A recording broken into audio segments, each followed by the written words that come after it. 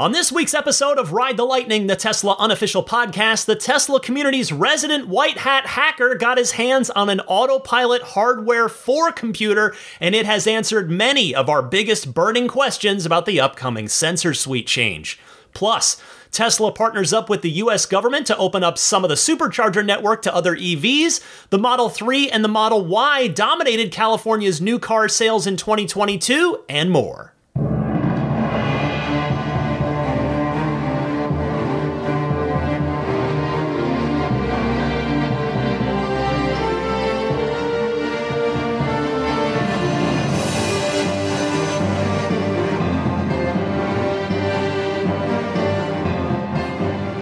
Greetings, friends. I'm Ryan McCaffrey here with you alongside Daisy the Boxer to my left. It is episode 394 of Ride the Lightning, your weekly Tesla unofficial podcast for February 19th, 2023. First of all, I want to say that I hope all of you enjoyed the Sandy Munro interview last week. I got a lot of nice, kind words about that. Although one thing I do need to note about that interview, I'm pretty sure Sandy was mistaken about there being fully driverless, autonomous Cybertruck betas running around, but I didn't want to be rude in the middle of the interview. I mean, it flagged in my brain right away, but I just thought, you know what, we'll just keep talking, and I'll just follow up with this later. I don't think there's any evidence to that so far. All of the sightings that have been happening lately have been with a driver in the driver's seat, but anyway, just wanted to point that out. Also, I barely got last week's episode out before Tesla tweaked the Model 3 and Model Y prices again. So here's where we currently stand as of me recording this on Friday evening. The base Model 3 was slashed by another $500, bringing it down to $43,000. The Model Y Performance went up by $500 to now $59,000. And the off-menu Model Y standard range all-wheel drive, in other words, the Texas-built Model Y 2.0 as I refer to it, that one remains, in my humble opinion, not a great buy at $52,000, just $3,000 less than the long-range Model Y that gets a full 50 more miles of range. Let me say, congratulations to all of you who got Model Y orders in at the low point here a couple of weeks ago while it was $53,000. It's not too far above that now, but 53 is our very brief low point for the last couple years at this stage. Also, congrats to all of you who decide to order a base Model 3 now at this price. Because combined with the $7,500 tax credit for those who qualify, the base Model 3 is now a better deal than ever at $35,500. Now, there has, of course, been a $35,000 Model 3 before, but this one today is a much better value. The one from 2019, the original standard Model 3, standard range Model 3, was a 220-mile range car, which charged to the 80 to 90% that you would keep that car at every day, meant under 200 miles of daily usable range, and it had a partial premium interior. The Model 3 that you get for that same money today is quite a lot better.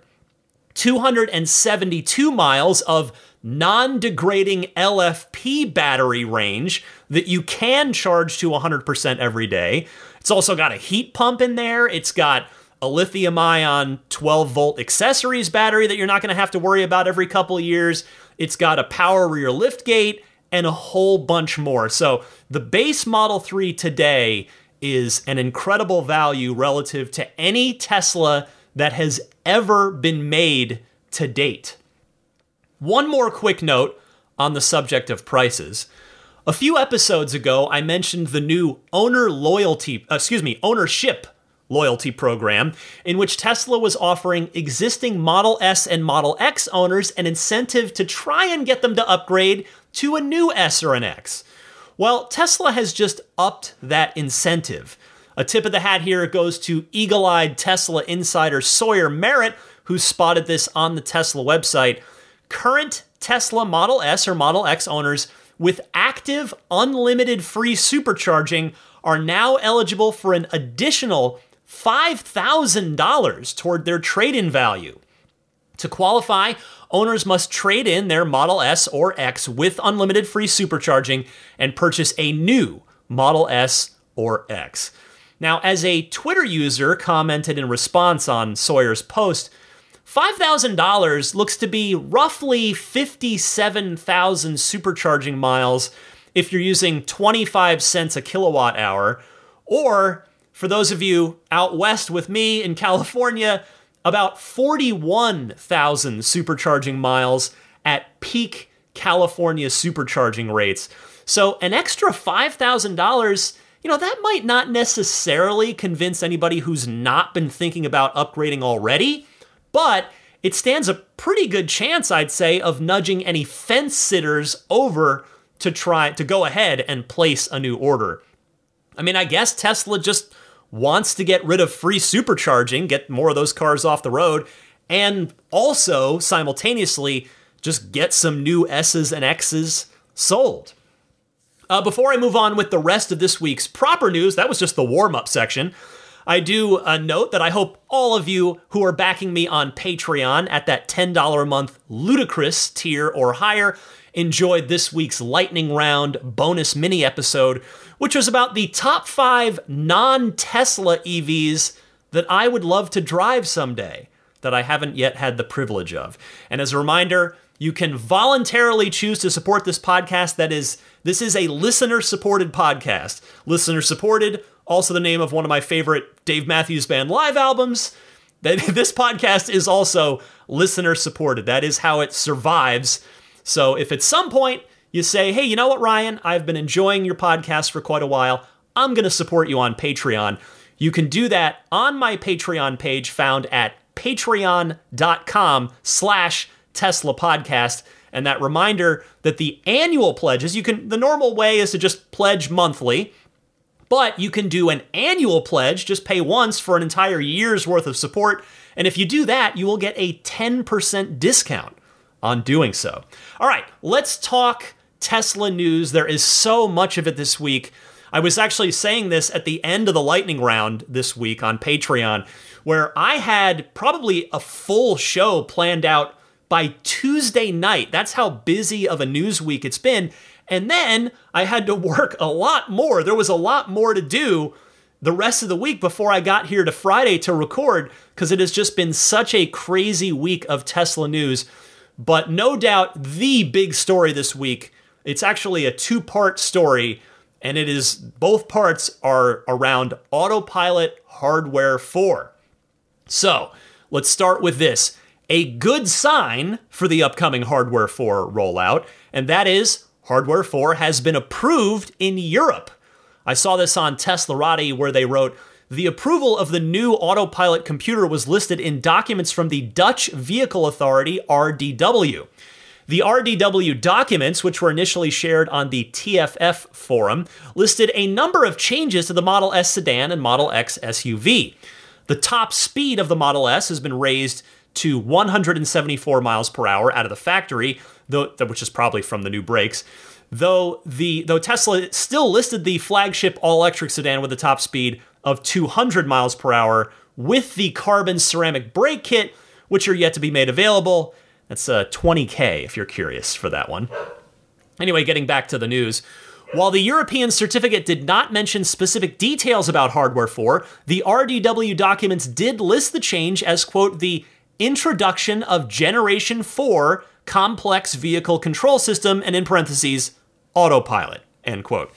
Also mentioned in the RDW documents are the, quote, introduction of new car computer and GNSS antenna, as well as the, quote, introduction of Generation 3 inverters to the drive units. So in other words, just the new drivetrain that's on the new S and the new X. So this news isn't necessarily a really big concrete step forward. Stay tuned for that. But it is a sign that things are moving. So look, I mean, we know that Hardware 4 is going into the Cybertruck, but the big question is the rest of the fleet, right? this approval certificate at least gives us a reasonable bit of confidence that Hardware 4 is also going to go into the lower volume Model S and Model X fairly quickly. And again, hold that thought. The bigger question is how quickly it's going to go into the rest of the fleet, meaning the high volume cars, the Model 3 and the Model Y. Now, personally, I think it's going to go into the entire fleet at virtually the same time. And I say that for a couple of reasons. One, because we know from all of the various leaks and filings that Tesla has been preparing for Autopilot Hardware 4 for a long time, which means that their suppliers, including Samsung on the cameras and others, are probably ready to provide ample quantities of the parts, of the hardware. And then the other reason that I think it's going to go into all 5 Teslas very quickly is because Tesla's not going to want to Osborne the Model 3 and Model Y. If the Cybertruck, the S, and the X get Hardware 4, and there's a gap between those cars getting it and the 3 and the Y getting it, well, what's that going to do to Model 3 and Model Y orders? It's going to slow them down. Now, not for everybody. There are going to be plenty of customers that don't follow this stuff super closely like you and I do. But savvy folks, like all of you listening to this podcast, would probably hold off on your order if you were planning to get a 3 or a Y and you knew that Hardware 4 was that close. Quite frankly, I would wait if I knew it was that close, because as we have learned from Elon, there is not going to be an upgrade path for this. So it's going to be a hard divide between having Hardware 4 and having Hardware 3, even if, as I've predicted before and will say again, that it's likely to be a good while before Hardware 4 starts getting noticeably taken advantage of in the cars in a way that is perceptible and tangible to the driver. The fact is, if you are planning to keep your Tesla for any length of time, you are going to want Hardware 4 if you're planning on buying at some point between now and the end of the year. So all of that was part 1. Part 2 is where it got better, because the European approval thing that I just told you about, that happened at the very beginning of the week. In the middle of the week, this happened. Our white hat hacker friend, Green the Only, who I've mentioned on this podcast a number of times over the years, well, he got his hands on an actual Hardware 4 unit. Yes, this happened, and now, as a result, we have some key questions about Hardware 4 either answered or at least strongly hinted at. And there is good news here, namely regarding the biggest issue with the camera and sensor suite today, at least in my opinion, and I think many of you share this opinion, that it needs front bumper mounted cameras. But I'm getting ahead of myself. Let me take you through the highlights of the huge Twitter thread that Green did on this, which, yes, does include photographic evidence of the piece, the Hardware 4 control unit that he got his hands on.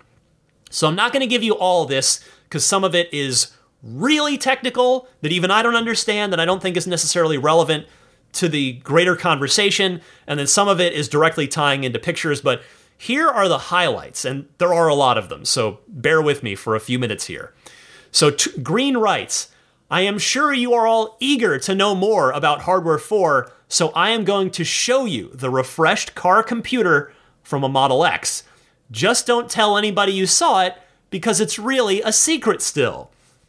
This unit made an appearance at the EPC about a month ago, but the picture was hidden. That's the EPC is regarding a regulatory filing with the FCC, basically. He says, looks like Tesla started to build cars with it, but does not deliver them yet. I imagine the plan is to announce on March 1st, which is the big investor day coming up at Giga Texas, that all cars off the line already have it. To start with sort of bad news, the form factor is totally different, so definitely no retrofits on this one. And I'm just going to pause Green's stuff for a second to just throw in my own commentary, which is simply to say, I mean, Elon already told us this. He didn't say it this way, that it was a physical incompatibility. He made it more of a you won't need this kind of thing, like you don't have to worry about it kind of thing. But Green putting basically any and all doubt to rest that no, there will be no compatibility between 3 and 4, so no upgrades are going to happen. All right, getting back to Green's thread here. He says, now to the actual meat. Infotainment was reworked compared to current units. The GPU is now on the same board, so there's no more GPU daughter board. This makes the whole unit thinner, otherwise no changes there. Same 256 gigabyte NVMe drive and 16 gigabytes of RAM, same AMD CPU and GPU.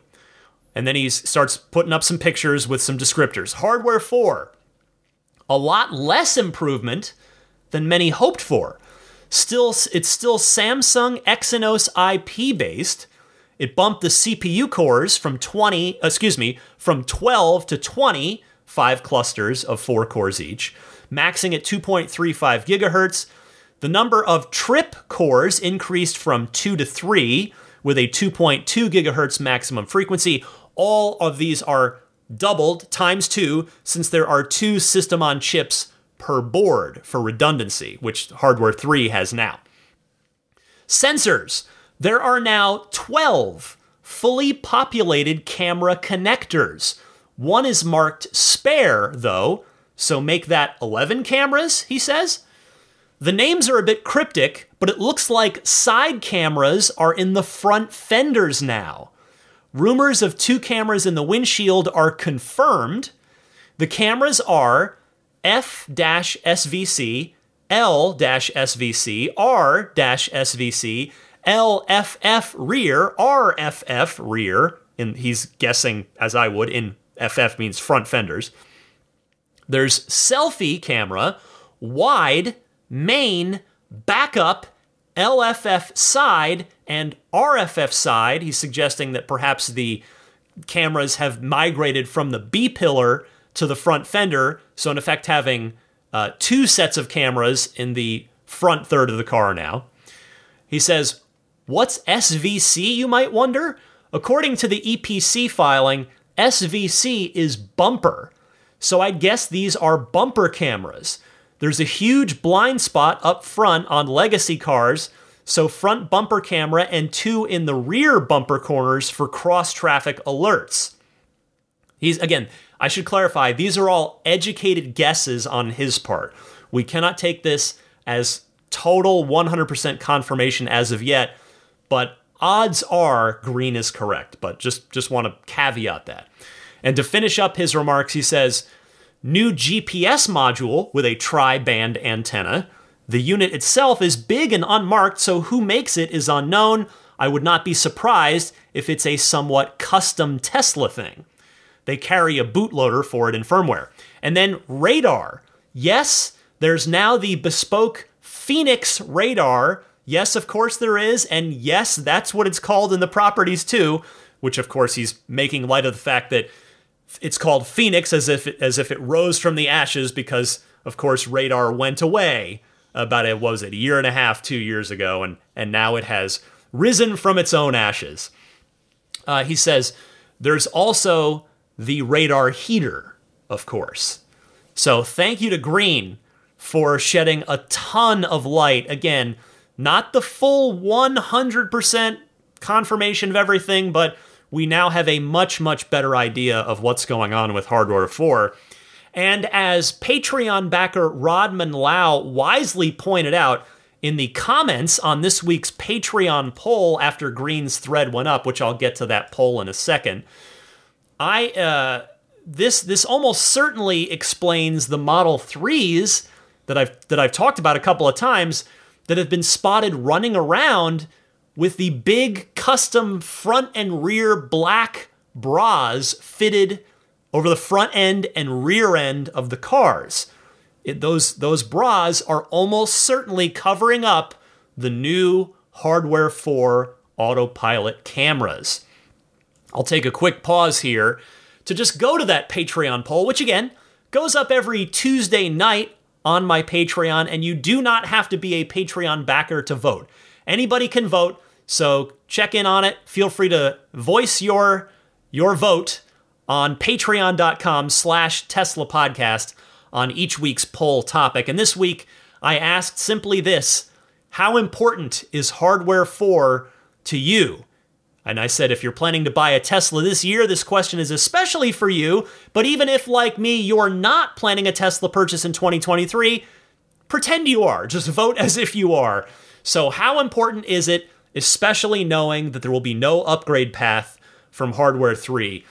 And it's an interesting split here.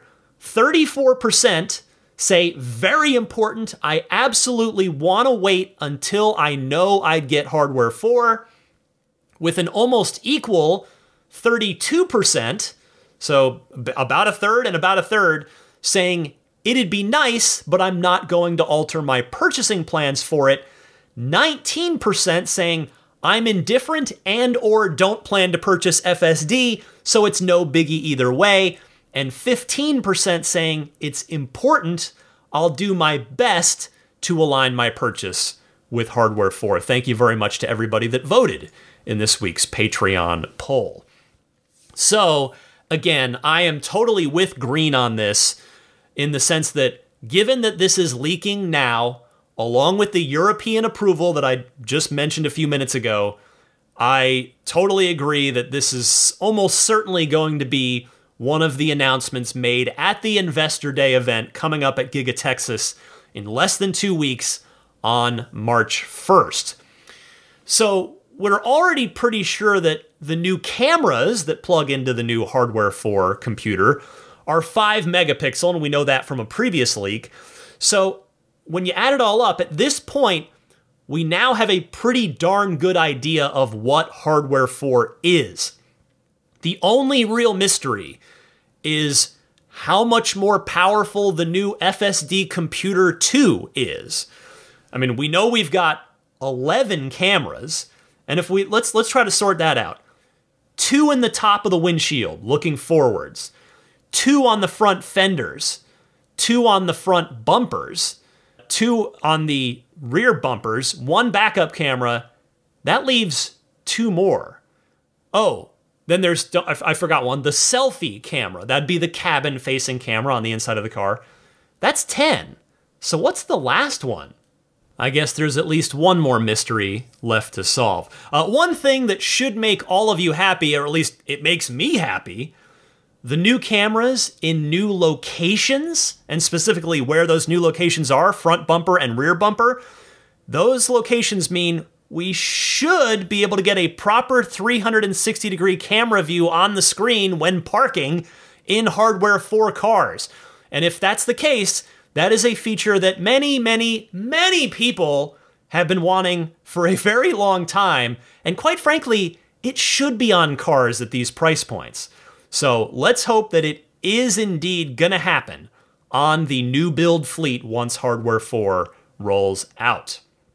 Next up this week, the opening of the Tesla Supercharger network to non-Tesla EVs in the United States is finally happening soon-ish. Tesla tweeted this from their official @Tesla Charging account, saying, select Tesla Superchargers across the US will soon be open to all EVs. Our US network will more than double by the end of 2024 to support our growing Tesla fleet and new EV customers. End quote. Well, this comes on the heels of the White House announcing a new $7.5 billion initiative that set a goal of 500,000 chargers being built on American roads and highways by 2030. President Biden tweeted, quote, in building our EV charging network, we have to ensure that as many chargers work for as many drivers as possible. To that end, Elon Musk will open a big part of Tesla's network up to all drivers. That's a big deal, and it'll make a big difference, end quote. To which Elon responded on Twitter to the president saying, quote, thank you. Tesla is happy to support other EVs via our supercharging network, end quote. Now, for some context here, Reuters has more in their report. By late 2024, Tesla would open 7,500 superchargers to other EVs, with 3,500 of them being new and existing superchargers along highway corridors, the Biden administration said. It would also offer 4,000 slower chargers. This is in addition to the 7,500. 4,000 slower chargers at locations like hotels and restaurants. For a bit of context, Reuters adds that Tesla, quote, has 17,711 superchargers, accounting for about 60% of total U.S. fast chargers. Finally, a White House official added that, quote, Tesla does have a hardware and a software solution to allow for CCS. While I do wholeheartedly believe that Tesla would have done this anyway of their own volition as part of its long-held mission statement, there's also a financial incentive for them. Because in order to get a piece of that $7.5 billion funding to help build some of these 500,000 new high-speed chargers, Tesla must support other cars on its supercharging network. So whether you choose to believe that Tesla's doing this for mission statement reasons or financial ones, the reality is just that it's both. Both things can be true at the same time. But regardless, it's just awesome that this is finally going to happen. Now, the big question to me is, which 3,500 new and existing superchargers? Are they going to be ones in heavy usage corridors, like, say, Interstate 5 here in California, perhaps I-95, which runs up and down most of the East Coast? Or will Tesla only do this in lower traffic areas where they think that the network can accommodate additional non-Tesla traffic? I could see it going either way. I mean, looking at it optimistically, that it is going to be along routes that people want to drive and are driving on. One of the reasons, perhaps, that California has been getting so many of these 50, 60, 80, 100 stall superchargers either being built or upgraded here in California is to prepare for this very thing. I mean, you got to figure that Tesla's, we know they have, I don't know if lobbyist is the right word, but they have people whose job is to follow policy in Washington, right? And know what's coming down the pipe. So I expect that Tesla has known that the administration, the Biden administration, planned to do this, and they've been able to lay the groundwork here by, the fact that they've already done this in Europe, in a number of European countries. They've been getting ready for this. I don't think it's a coincidence that all of this is happening on the schedule that it's happening on. Now, personally, I would say one other note.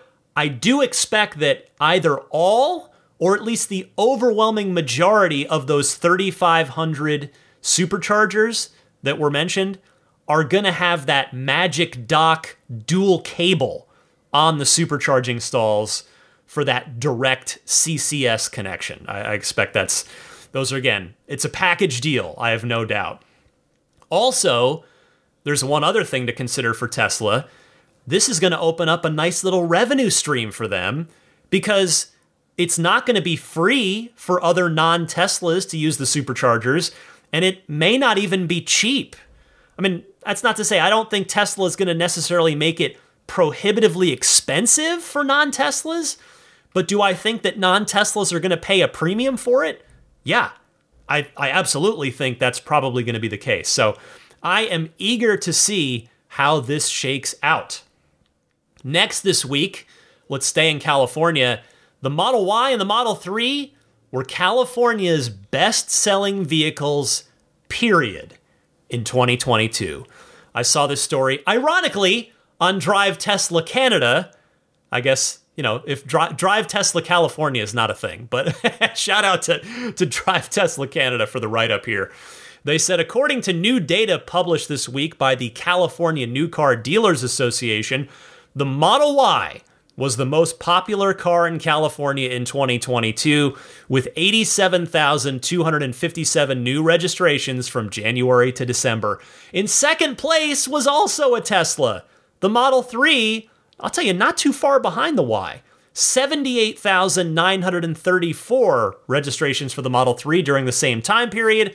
The performance by both the Model Y and Model 3 was more than dominant, as the third place vehicle, The Toyota RAV4 was nearly 30,000 units behind the Model Y. The popular gas-powered SUV recorded 59,794 registrations. In fourth place, the Toyota Camry, 55,967. While taking the top two spots in the California auto market, the largest and most competitive market in the US, is a major accomplishment for Tesla, the company as a brand bucked the trend and recorded a 54.2% increase in registrations from 2021 to 2022. This was more than double the increase compared to that of the second place automaker, Genesis, which sells far fewer cars than Tesla does, just 56,410 across the entire country last year. Not to be left out, the Model S and Model X also had strong showings in their respective segments. For the Model S, it topped the luxury high-end sports cars segment with 9,234 registrations, nearly double that of the second place in the category BMW 5 Series, which had 4,898. The Model X placed fourth in the luxury midsize SUV segment, amassing 11,273 registrations last year for a 12.3% share in the segment. Despite being in fourth place, the Model X was only 4,720 units behind the first place Lexus RX that had 15,993. With the 54.2% increase in registrations, Tesla now has an 11.2% market share in California, which, as we noted before, is the largest and most competitive in the US, an impressive accomplishment for an EV-only automaker. This figure is nearly double the market share that it had in California in 2021, when it held 6.5% of the overall car market in the state. Thank you to Drive Tesla Canada. So I know I just threw a bunch of numbers at you, but I thought they were all worth mentioning. And I know California is just one state, but it is a big one. And so to see Tesla take the top two spots for new car sales is kind of insane, really. I mean, the Model 3, I don't know if all of you have heard this saying, but it's something of a common saying out here in California. The Model 3, now per the sales charts, really is the California Camry now. And the Model Y, well, I guess the California RAV4 just doesn't quite have the same alliterative roll off the tongue, does it? Maybe the Redwood City RAV4? Could we go with that? Redwood City's up here in the Bay Area. Anyway, the Model Y figure is likely to go up in 2023 as production grows out of Giga Texas, and the fact that prices to, right here early in the year have come way down. Even the Model S that topped its segment should keep going up because production capacity on the S should inch higher this year as well over at the Fremont factory. Now, no joke, one last thing on this that's I think worth considering. I expect Tesla's going to be leading the way on this, but they're now getting help from lots of other good electric vehicles from other companies hitting the market as well. But we might be heading for a situation where we're going to functionally break California's carpool lanes pretty soon. Because as of now, EVs do get access to the carpool lane even with a single driver. If it's a battery electric vehicle, you can get access. So I have to figure that the California DMV or California lawmakers or whoever it is that's tasked with setting the rules for the carpool lanes in the state, they might have to rethink those rules pretty soon with so many Teslas and so many other EVs just flooding the state. But hey, what a good problem to have, right? Real quick, while we're on the subject of California, I know I do have a lot of California listeners. I know this doesn't apply to everybody, so I'll make this quick. Buyers of the Model 3 and the Model Y, I've got some good news for you if you live in California. After these recent price cuts, both the 3 and the Y are now re-eligible for a $2,000 cash rebate as part of the California Clean Vehicle Rebate Program. They had been in there for a while, but they were removed as the prices on the cars just kept going up. They're back in there now, which means that we can take that base Model 3 figure that I mentioned at the top of the show and shave another $2,000 off of it for eligible Californians, which means $33,500 for a base Model 3. And with the Model Y at $55,000, it brings it back to the $53,000 it was just a couple weeks ago. And then if you qualify for the full $7,500 tax credit on that, you're well under $50K at that point too. So some nice incentives coming back online in the state of California. Finally this week, this is a fun little story. Ferrari CEO Benedetto Vigna spoke highly of Tesla in a new interview with Bloomberg. Speaking at Ferrari's Maranello headquarters, Vigna, age 53, credited Tesla with accelerating change within an industry steeped in engine cylinders. In their Q&A, they asked, "What have you learned from Tesla?" And Benedetto's response was, "The big contribution that Tesla has made to the automotive industry, it was a wake-up call. Things used to happen too slowly. Tesla shook up the industry and accelerated processes and decisions. They were faster and more agile." End quote. Now, that is what we call game recognizing game right there. It's nice to see a legacy automaker praise Tesla instead of throw shade at them for once. Now, in that same interview, the CEO claimed that Ferrari's first EV will be released in 2025. And so the honest question, a fair question here is, will Ferrari beat the new Tesla Roadster to market with the first EV supercar? And note, I'm not counting the Rimac Nevera because that is a $2.5 million hypercar that they're only making 150 of. You'll never see it on the road. A Ferrari you might actually see. Like, I do see Ferraris from time to time. Anyway, regardless, honestly, it's cool to see a company who cares so much about making cars that are built to evoke emotion from their design and from their performance and their handling embrace electrification.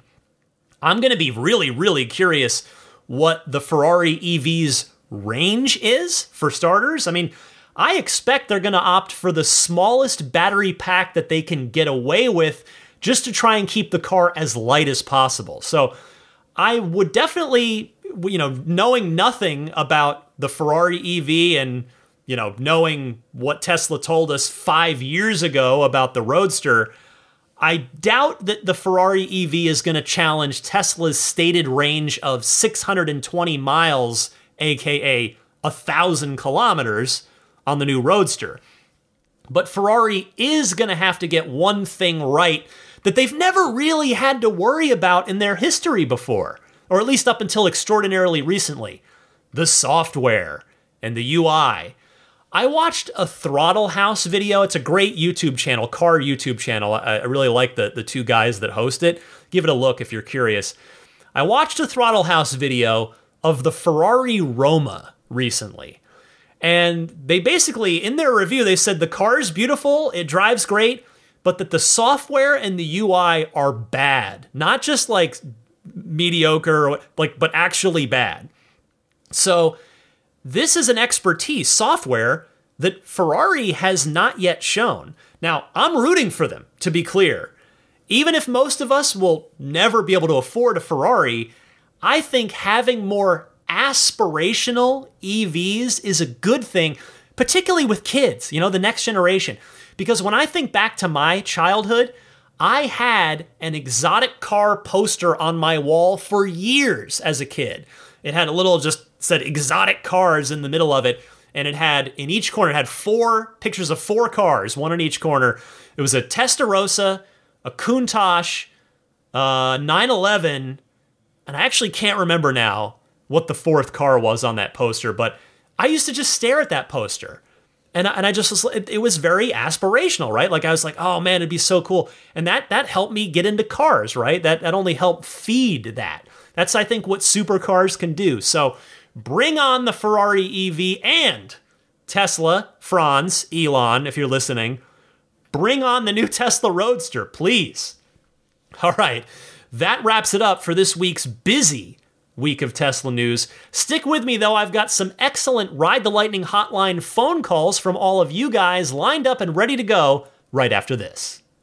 Hi, this is Franz von Holzhausen, and you're listening to Ride the Lightning with Ryan McCaffrey, the Tesla unofficial podcast. Welcome to the Ride the Lightning hotline. It is your chance to call in and be a part of the podcast. There are two easy ways to call in. Either use your smartphone's built-in voice recording software. Please try to keep your question to 90 seconds or less. Record it, email it to me at teslapodcast@gmail.com. And the other option is to simply take that same 90-second or less question and call in and leave a message on the Ride the Lightning hotline. It's a toll-free number you can dial anytime, day or night, and that number is 1-888-989-8752. Again, that's 1-888-989-TSLA. And if you know someone special with an upcoming birthday, anniversary, graduation, or some other special occasion, you can give them a unique gift of recorded voices from friends and family telling them why they're special. The recordings can be podcasted or put onto a keepsake. Visit lifeonrecord.com to learn more. Let's kick it off with our friend Dave, aka the Tesla Barbarian. Ryan, my brother, it's your friend, the Tesla Barbarian. I had a quick comment to make about something you said on last week's podcast. You were talking about the Tesla incentive program, where you trade in your current Tesla and you get either $3,000 off of an S or an X, or you get free supercharging. And you were theorizing that it might be primarily to prevent people from looking around at maybe a Lucid or a Rivian, looking at something other than a Tesla. But I think it might be something closer to home. You see, the Cybertruck is impending for production, and the Cybertruck objectively is a better value proposition in many ways than the S or the X. The S and the X already don't make up a huge cross-section of the number of vehicles that Tesla sells every year, and both Elon and Franz have said at different times that they're still making S and X mostly for sentimental reasons. Now, I don't know about you, but I'm definitely still attached to the S and the X, and I don't want to see them go anywhere. The S is the flagship, and the X, well, come on, Falcon wing doors. Come on, guys. But the fact is that even me, I as an example, I have two friends, both of whom, for them, money is no object. And of course, what does the guy who can buy any car buy for his car? He gets a Tesla. Each of them own two Teslas, and both of them have told me separately at different times that they're both going to be replacing their current Teslas with Cybertrucks. One of them has an S and X, the other one has an X and a Y, and both of them are replacing both of their current Teslas with Cybertrucks. Why? Because of the value proposition, the ruggedness of the vehicle, the fact that it can hold up to anything, the stainless steel construction, et cetera, et cetera, et cetera. It doesn't make any sense to buy an S or an X for them because the functionality of the Cybertruck and the value is just better. Even if the Cybertruck goes north of $100,000 with 6 seats and stainless steel construction, and it's indestructible, including the glass to a certain extent, it just makes more sense for them to buy a Cybertruck. So I think Tesla might be taking some steps to preempt their own Osborne effect when the Cybertruck goes into mass production to keep people looking at their S and their X as a viable option for purchase, as opposed to everybody just defaulting to hopping on the waiting list for the Cybertruck. Anyway, those are my thoughts, Ryan. Good talking to you, and I'm really looking forward to next week's podcast. Hopefully you do get to land that Sandy Munro interview. Thank you. Great point, my friend. You make a great argument here, and I'll tell you, I can't argue against it. We saw this once before when the Model 3 was first rolling out, right? That was back when the Model S was, at that point in time, arguably not a great value by comparison. Again, just in that window of time. The 3 was 310 miles of range, which actually turned out to be 330 miles of range. As you remember, Tesla eventually revised the EPA mileage rating on the rear-wheel drive long-range Model 3, while again, at that point in time, the $70,000 plus base 75D Model S was something like 260 miles of range. Yes, less range than the Model 3 for more money, and the 100D Model S was 330 miles of range, but a lot more money than the Model 3. And in fact, Model S sales did slow down there for a while as a result, until Tesla was able to turn its attention back to the Model S, improve the car, revise the car, bump up its range again before, of course, eventually leading to the new Model S and Model X that we got in the summer of 2021. So yes, the Cybertruck could be, for a short time, Tesla's own worst enemy in at least some small way. Good theory here, and thank you for your call. Oh, and I hope you did enjoy that Sandy Monroe interview last week. Next up is Brian from Missouri. Hi, this is Brian from Missouri. I've got a two-part question. First one, with Hardware 4 coming out, when do you think it's going to get released and put out in both the Model 3 and the Model Y? And the second part of my question, I've got a Model 3 on order, with some of the sensors and radar being removed recently, and then Hardware 4 coming out. What's your thought? Should I wait for Hardware 4 to release? Should I just take delivery of my Model 3 now, sometime here in the month of February, before the IRS updates how they're going to enforce the taxes with all the battery components? So I would love to hear your opinion. Thanks. Hey, Brian. Well, I'm happy to give you the best advice that I can here. I trust you've already been listening very intently with personal interest to that front part of the show where I talked extensively about Hardware 4. Now, I, of course, don't know your financial situation or any other details about you, so what I'm about to say to you is very much in a vacuum kind of scenario. But with that being said, if you can wait a little while longer for the car, I would absolutely wait for Hardware 4. I recognize that there's a very good chance that you'll potentially lose out on half of that $7,500 tax credit by doing so, because the IRS may very well, and in fact likely is going to be detailing those battery sourcing requirements for the tax credit and then, of course, enforcing them. But I personally think, again, Hardware 4 is worth waiting for, and it's worth paying an additional $3,750 for, particularly now that we have confirmation of what I had suspected all along, that Tesla's not going to be doing any upgrades or retrofits for Hardware 3 cars. It's a long-term thing, in fairness, because as I said, history suggests that the end user is likely to see, or it's likely to be a while before the real-world user sees any tangible benefit from Hardware 4 for a while. But again, I'll just echo what I said earlier. If you plan to keep the car for just a few years, like it's like a short-term lease thing, then feel free to disregard what I'm saying, take delivery of what you ordered, enjoy it. But if this is a longer-term purchase for you, I would go for that Hardware 4 Model 3 if you can. Good luck, and thanks for your call. Next up is Mel from North Carolina. Hi, Ryan. This is Mel Tassin out of North Carolina. I've got a Model 3 Standard Range Plus from 2019.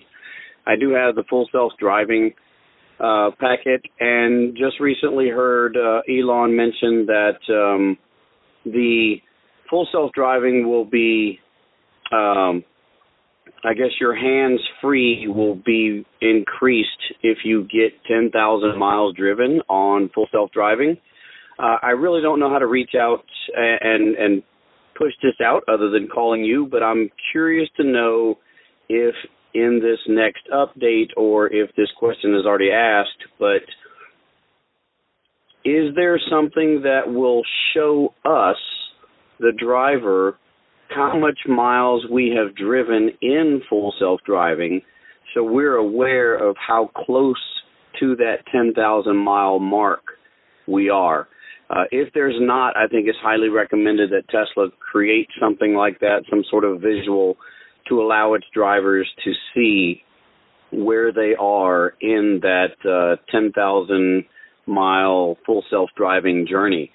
I'm hoping that I'm fairly close, but it's just one thing that I don't know. I've got about 77,000 miles on my car, and I have no idea how much of that is driven in full self-driving.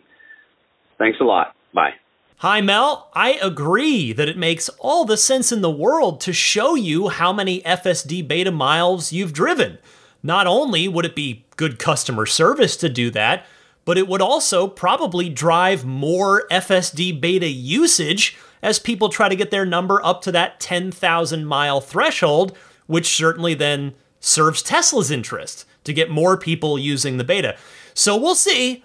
Although, there's a couple things here. One, again, I hate to be pessimistic, but I do not have my hopes up that NHTSA is going to allow that steering wheel nag to be eliminated at all. And then number two, there was a little story this week. NHTSA did in fact issue a quote unquote, using like the largest air quotes ever here, they issued a recall on all of the FSD beta vehicles to have Tesla change some behaviors of the beta, including some yellow light intersection stuff and a couple of other things. I didn't have time to get into it earlier in the podcast, but kind of want to see where that shakes out too. That could throw a wrench into the whole timing of this anyway.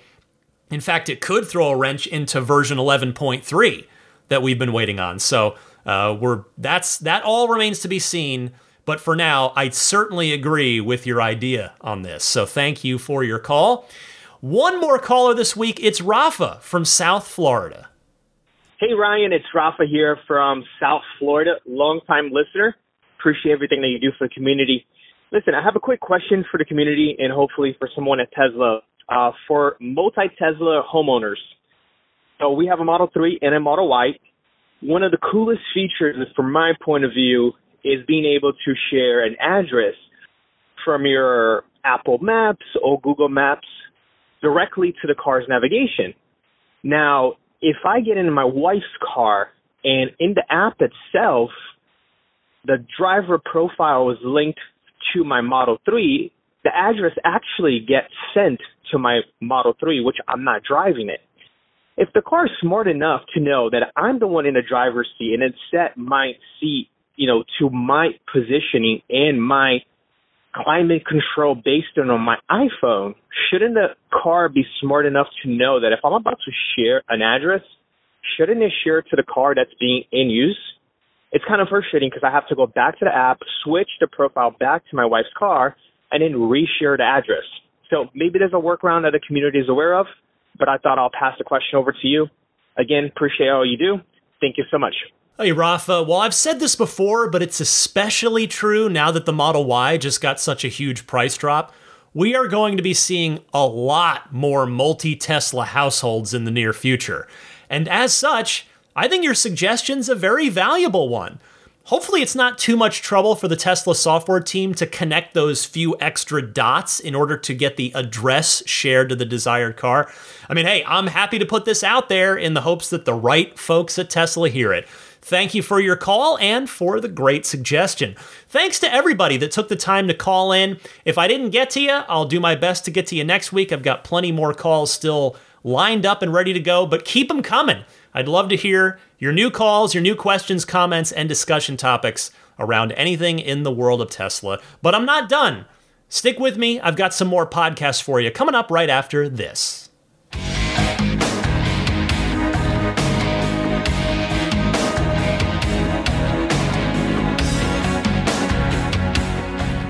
Well, the big update in my Tesla journey this week is not Tesla specific, but it's Tesla ecosystem, and that is my solar was finally activated. I am now generating power from the sun. My solar is on. However, I have to say, I'm a bit unsure of how to best utilize it. And I'm not sure anybody really explains these kind of little finer things to you. So I want to ask all of you who are already living with solar a few questions. Number one, is there a way to tell my Tesla app that I have solar when it's a non-Tesla solar panels? Is that even possible for a non-Tesla solar system? So that's question number one. Like I can at least see when it's feeding energy back into the grid and when it's pulling energy from the grid.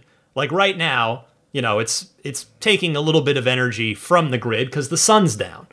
But that's number one. Number two, here's a bigger question for all of you. How should I configure my Powerwall? Because I've been poking around in there a lot. It seems like I have to manually go in and set the peak times, the peak power times myself to just be when the sun isn't out. Because if I set those to the peak hours, it seems like that will flip the Powerwall on at those times. So I basically got it set to where peak usage is at night. So then it goes to Powerwall. So is there a better way to do this that I'm missing? Because I feel like there probably is. Question number 3 for all of you solar veterans. Should I charge my car in the middle of the day now, or not worry about it because of net metering? So that's a big question I have, because I am still on a rate plan, the EV rate plan on my utility provider, PG&E, and so the peak electricity rates are still much higher than the off-peak ones. So should I still charge off-peak even though the sun's not out? So I'm not quite sure, how to do that.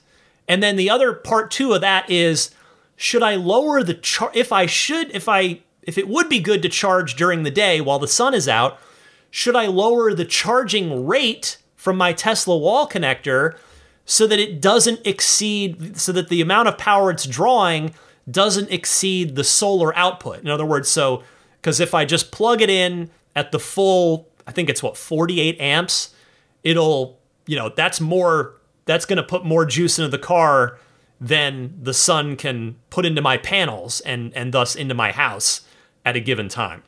And then the fourth and final question I have, at least for now, here as I'm at the beginning of this journey, should I stick with that EV rate plan with my utility provider, which of course has the lowest electricity rates overnight and the highest ones during the day? I mean, it seems like I should, right? Like the lowest rates at night, higher rates during the day when solar's doing its thing. But curious to hear about that. So you don't have to call in with this. I know these are pretty specific questions, and maybe this is a topic that as I learn more about it and feel more comfortable and kind of get a little bit of a mastery around it, I could do a lightning round weekly bonus mini episode on this for Patreon. But right now, I'm still learning, I'm still gathering information, and I would love your help for those of you that are veterans of the solar experience. So please feel free to email me if you think you can help me out, teslapodcast@gmail.com. Pro tip of the week time. Tim from Indiana, go ahead. Hi, Ryan. This is Tim from the land of roundabouts near Indianapolis. I have a pro tip for you. When charging and eating dinner, it sure would be nice to know how many stations are in use. I wish the phone app would display the same information that we can get on our Tesla screen. Until they add this feature, my pro tip is to use your Sentry camera. If I park in the middle station, I can get an idea of how many other cars there are by viewing the left and right side pillar cameras. When I'm the only car charging in a 12-charger station, it sure is nice to know that I have time to order dessert. Thanks for the podcast. Have a great new year. Thank you, Tim. Well, if you open the Tesla app and tap location, it should show you the nearby chargers, including how many are in use at the bottom of the screen. So I think this fulfills your request, but regardless, using the live feed cameras on Sentry mode, as you suggest, is a good way to at least be able to see if there's anybody on either side of you. Thank you for the call, and anybody else that has a pro tip of the week that you'd like to share with me and your fellow Tesla owners and enthusiasts, please send it in the same way that you send in the regular Ride the Lightning hotline calls. I told you about that earlier in the podcast. Before I go, let me mention some friends of the podcast that can perhaps be of use to you, starting with AbstractOcean.com, makers of many an excellent aftermarket Tesla accessory for the S, for the 3, for the X, and for the Y, for all of them. Check it out, AbstractOcean.com. Use the coupon code RTLPodcast at checkout to get 15% off of your first order. Pile everything you like in there and use that coupon code RTL Podcast, no space in there at all. Thank you very much to Abstract Ocean for continuing to extend that discount offer to my audience. And then the snap plate, which you can get at everyamp.com/RTL. That, as I always remind you, is the front license plate bracket for people like me that hate having to put a front license plate on. This thing has a nice minimal design. There's no sticking, there's no screwing, like drilling holes into anything. It will mount up there nice and clean, but you can take it completely off and it'll be like it was never there as well. Use it if you're going to be at a parking meter, if you're going to be going through a toll booth or over a bridge. It can be of great use to you.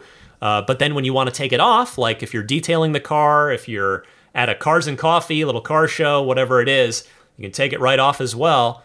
And it was like it was never there. So everyamp.com/RTL on that. And I told you about the conclusion of my budgetsafesolar.com experience. I have to say, in the end, they were super responsive to my wife and I, answered all our questions, and I genuinely feel good. I mean, there were some bumps in the road that were mostly on the just red tape side of things, but I definitely felt the whole time like I had an advocate working for me and my wife in the form of Budget Safe Solar. The last little hiccup I'm still working on as of this recording is just trying to get online with their solar monitoring app. That's proving to be a mildly annoying, like more annoying than it should be. But by and large, if I'm just being completely honest, I would recommend Budget Safe Solar. Again, you're gonna check Tesla and check their solar, because, that's, you drive a Tesla or you're planning to drive a Tesla. So sure, you're going to do what I did and check Tesla solar first. And if their setup works for you, great. You're going to have solar and that's going to be awesome. But if it doesn't, just give them a look. That's all I ask. Budgetsafesolar.com and use the referral code RTL if you do end up proceeding with an installation on your home or business. Sadly, the clock is ticking on this California Public Utility Commission thing here in California, at least, where the rules are going to change and the reimbursement you get from feeding energy back into the grid is going to go way down. So if you've been thinking about it and you're on the fence and you're in California, you might, if you can swing it, move now so you can hopefully get your system in before this change happens and drastically reduces the amount of credit that you'll get from putting energy back into the grid. Meanwhile, if you're going to be in the greater San Francisco Bay Area, bring your car over to Immaculate Reflections, and I promise you will love the car that comes back. When you get that car back, it's going to look way better, whether you're doing paint correction, whether you're doing paint protection film, whether you're doing ceramic coating, or some combination of those. There's really no better place you could take your car than Immaculate Reflections. If you get a chance to see my car, you will see what Immaculate Reflections' work looks like. So there is a discount waiting for you if you're a Ride the Lightning listener. So when you reach out to inquire about booking work through the website, which is irdetailing.com, just mention that you're a Ride the Lightning listener, and when you book that job, you will get a nice little discount off of that service that you have booked. So thank you to Immaculate Reflections for offering that. PureTesla.com/RTL, your one-stop shop for your dash cam and Sentry mode needs. They also have that nice slimline, low-profile wireless game controller kit. Takes up a little less space in either your glove box or your center console. So on the dash cam / Sentry mode front, $49 will get you the 128 gigabyte micro SD based kit. Still plugs in USB into your car because that's all your car has are USB ports. So it is plug and play. It's very easy. Free shipping anywhere in the US. That's nice. Or a mild shipping fee if they need to ship internationally to you. There's also a 256 gigabyte kit for $69, but quite honestly, like the 128 is probably gonna take perfectly good care of you. Check them out, puretesla.com/RTL. At the top of the podcast, I mentioned the Patreon, which again, my Patreon page is found at patreon.com/Tesla podcast. Patreon spelled Patreon.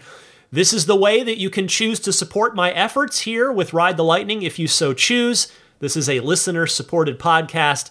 The pledge tiers start at just $5 a month.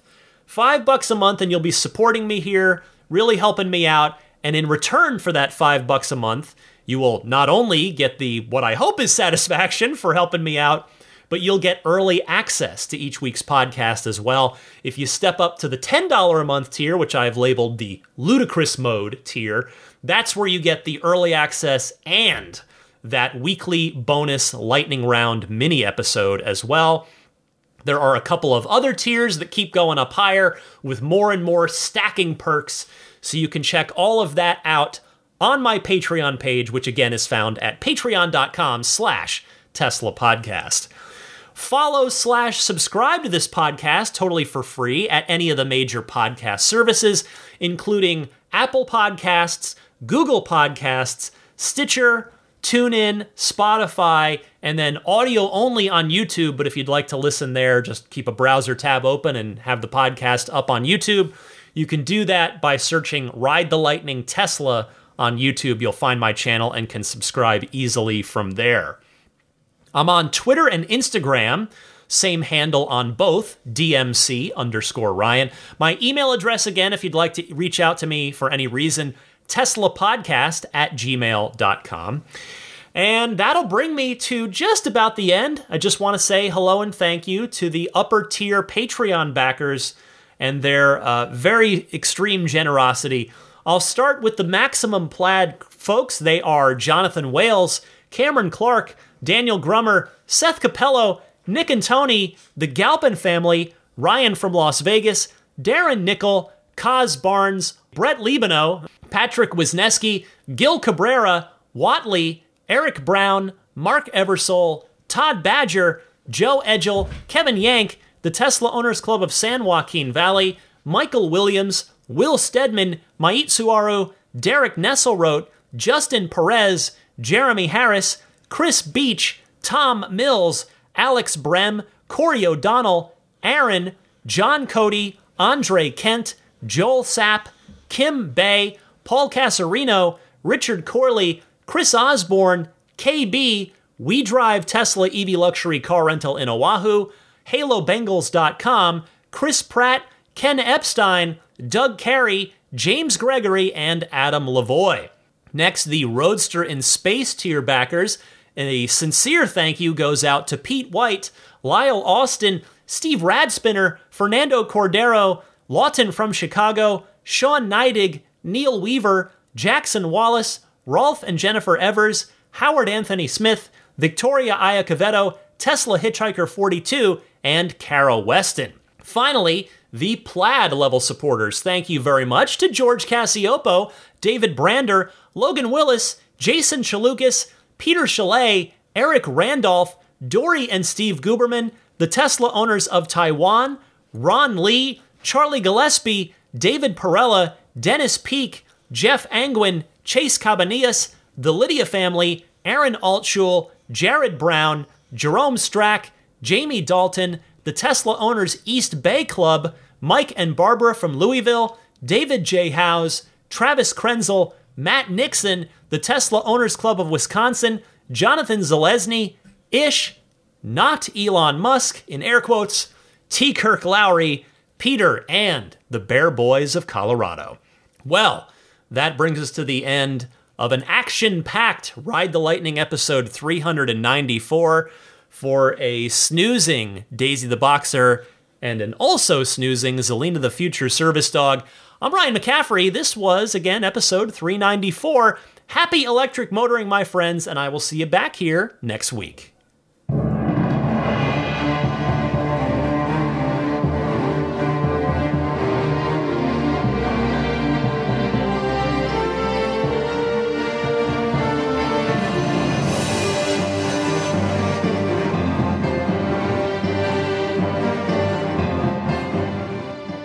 I mean, I think a Tesla is the most fun thing you could possibly buy ever. That's what it's meant to be. Our goal is to make it's not exactly a car. It's actually a thing to maximize enjoyment. It's maximum fun.